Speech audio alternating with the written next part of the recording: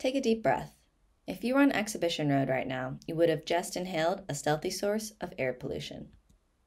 This is tire dust.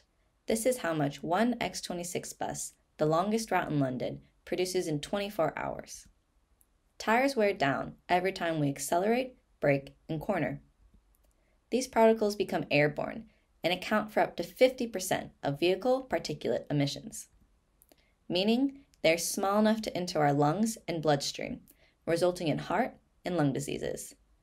In addition to air pollution, tire dust is washed into our waterways. In fact, after single-use plastics, it is the second largest microplastic pollutant in our oceans, affecting marine life and entering our food chain. Last July, the UK government issued a call for action on tyre wear. They are now looking for solutions and working towards legislation. Electric vehicles are heavy. Their batteries add weight. Because of this, tyre wear is set to increase. This means the future vehicle pollution will not come from tailpipes, but from tires, and we must act now. As we transition to electric vehicles, it is crucial to consider the implications of tyre wear, so we are not replacing one pollution source with another. We are the Tyre Collective, and we capture tyre wear at source, safeguarding our environment and health. Our patent-pending technology uses electrostatics to attract tire particles. We currently collect 60% of all airborne particulates. After collection, they are gathered into a removable storage unit and are small enough to be reused in a variety of applications, creating a closed-loop system and a potential secondary market. These are the main sources in the competitive space of vehicle emissions. Electric vehicles and regenerative braking will reduce tailpipe emissions and brake wear, leaving only tire wear. We are the only tire-specific solution collecting at source, preventing tyre wear from entering our environment. We are the first to break into the market. We envision our technology to become a worldwide standard, licensed to all vehicles.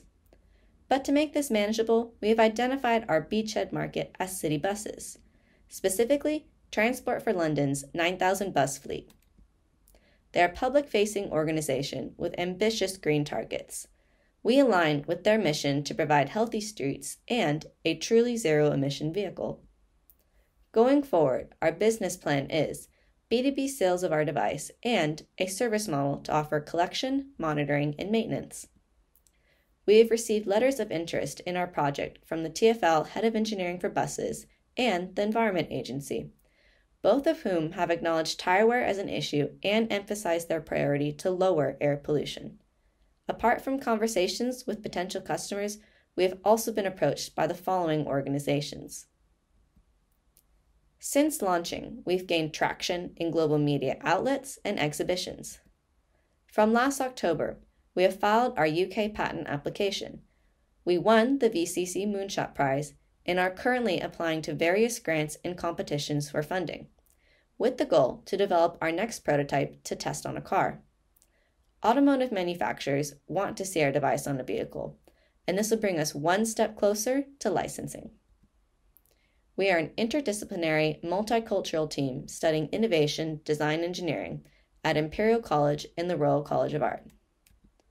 Our advisors bring a wealth of knowledge, experience, and connections to the automotive industry, manufacturing, and business.